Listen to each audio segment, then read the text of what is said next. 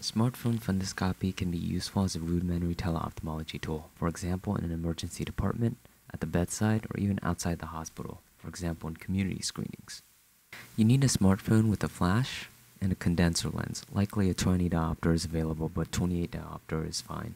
For software, the built-in camera app works perfectly in video recording mode, but if you want a more powerful app, Pro Camera and Filmic Pro have been used by eye healthcare providers with good reviews.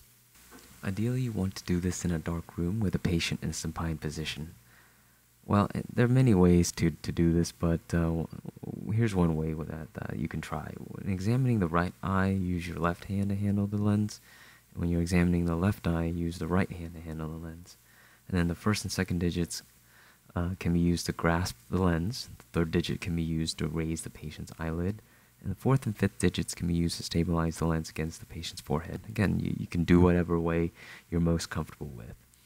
For a 20 diopter, hold the lens about 5 centimeters away from the patient's cornea. The smartphone should be about 20 centimeters away from the lens. This is the starting position. You want to keep the smartphone and lens fixed with respect to each other in the XY plane along an imaginary axis. Now you can move the lens and camera system away from the patient until you have a clear aerial image of the retina. Having trouble getting a focused image, you can ask another person to help you by stabilizing the condenser lens to make sure your beam of light is focused and centered on the retina. One way to know for sure, the patient may report to you an entoptic phenomenon. That's when they likely would be seeing shadows of their retinal vessels.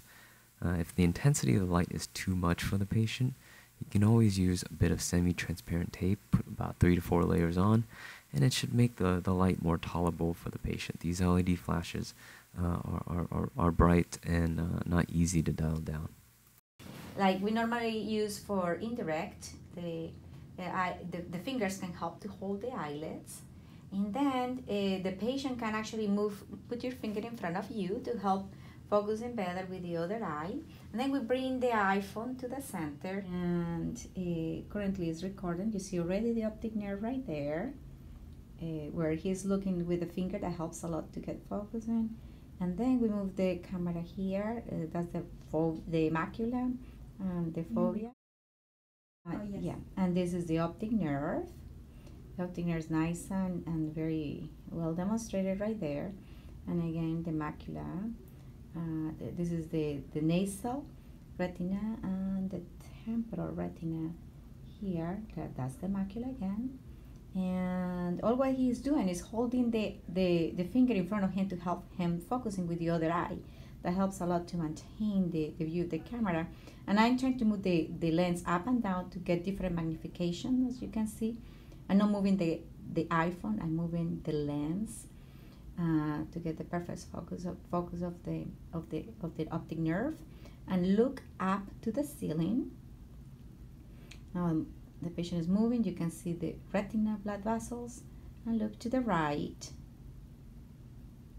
Retina blood vessels is mainly what you see here, and the retina is attached. And look to your left. You pass the optic nerve, look again at your finger, and immediately go back to the optic nerve right there. Beautiful. A very nice clear image of the nerve and the macula. Okay. So the final step is sending images of the video you just recorded.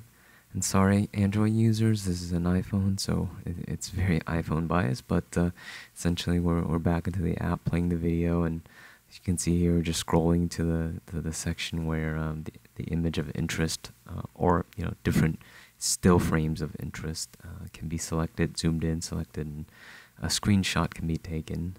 And after that, we just repeat the procedure for each still frame of interest and save them all and send it off.